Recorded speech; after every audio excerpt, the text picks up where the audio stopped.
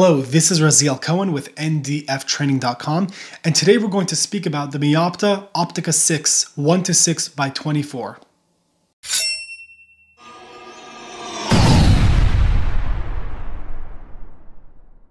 Now, this is a very cool LPVO that you might not have seen or heard about before, and it actually has a lot of really great features that compete with other very expensive optics on the market with similar features to this one. So what this is it's from a company called Meopta. Now, the way I heard about them is that this optic was sent to me by opticsforce.com, and they said that this optic is not really getting as much credit as it deserves for the amount of features that it packs for the price. So this comes in for, at the time that I'm making this video, at approximately $400, but the glass quality and the features are far beyond that price tag. It's competing right now with optics that are easily in the $3,000 range. I say that specifically to start off with the glass. So to my knowledge, Meopta is at the core a glass company. So the glass in this optic is really, really, really clean. I actually put this side by side with an optic that is at that $3,000 price tag and asked someone with very little knowledge on firearms and optics in general to look through both of them and tell me what they think in regards to quality. And what it came out to be is that they couldn't see a dramatic difference between this one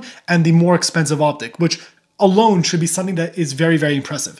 This optic has a lot of really great features, again, for the price tag, and it's something that I think a lot of people might be much more interested in to get into like the low power variable optic world if they realize that there were options like this that were available on the market. So to just back up a little bit, this is the Meopta Optica6. It is a 1:6 by 24 first focal plane optic. So that's another big a ticket right there, is the fact that I was looking for a first focal plane LPVO, but the options that were available on the market were either extremely expensive or more commonly, they only come in second focal plane. And I wanted to really have particularly a first focal plane because that's something I was used to.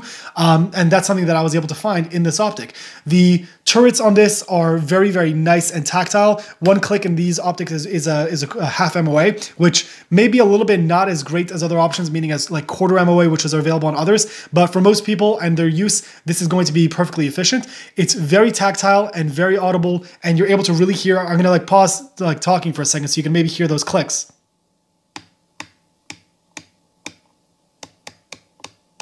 So you'd really be able to hear the audio, the audible sound of the clicking. So it's really guaranteed that you know it. It also has a zero stop. So once you get to the point that you're comfortable with the zero, you just unscrew this cap on top. You could remove it. You put it back on top and really get it back to the zero that you need it to be.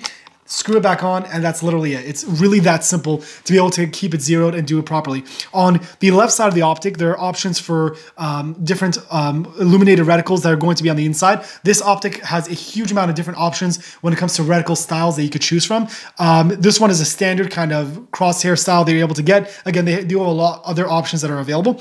The cool thing about the illumination is, again, like other more expensive optics, between each option of light that you're able to choose is an off switch. So if you know that you're going to be running this during the daytime a lot, you can just keep it between the off switch of the 6, and then you just flip it to the 6 when you want, and you get full daylight brightness availability. Now, what really got me excited about this optic is that you really are able to use it like a red dot as well as an LPVO. What that means is that the red dot in there is very visible to be able to see during the day. And it was very easy to pick up when I was at the range and shooting at white targets with like different colored backgrounds to make it usually a little bit more difficult. And it actually worked very well. So being able to use it kind of as a standard red dot was something that was very capable for me to be able to do. At the same time, when I went to the 100-yard line, you just pull up that magnification to full magnification. You could turn off the red dot if that's something that's going to bother the viewing of your optic. And then you could just use it as a standard crosshair scope, which again, I thought was really, really incredible. So just as an overview, this is a very interesting optic that I think is worth looking into because, again, it comes with a lot of great features for the price that make it very worth its while. It also comes, I'm going to do a zoom in on this, is that the option to be able to have different holes of where you want the throw lever to be. So this has a very aggressive textured area where it has a throw lever to be able to twist with your fingers, but also it comes with this little attachment that you're able to screw into any area that you choose to be able to make that adjustment work for you. It also has obviously the rare focal plane area where you're able to adjust the optic straight to your eye. And something else I want to point out about this that I thought was very worth mentioning is that unlike other optics I've tried in the past with regard to the 1X, Usually when it says 1x, it's not actually 1x. It's not going to be as clear as if you have both eyes open to be able to see and look like a seamless transition. However, this was really close. So there's another optic that I have that I'm going to do a review on in the future that the 1x capabilities were not as good as this one. And again, that's coming from an optic that's significantly more expensive than this optic. So the 1x capabilities on this, if you're doing kind of like CQB work and you're just walking around the house, you'll be able to get a much better view of what's happening around you, as opposed to the other optic I was trying out, where since it's slightly distorted and not as like real to life, you could almost get like a headache walking around because you see a slight distortion in your shooting eye.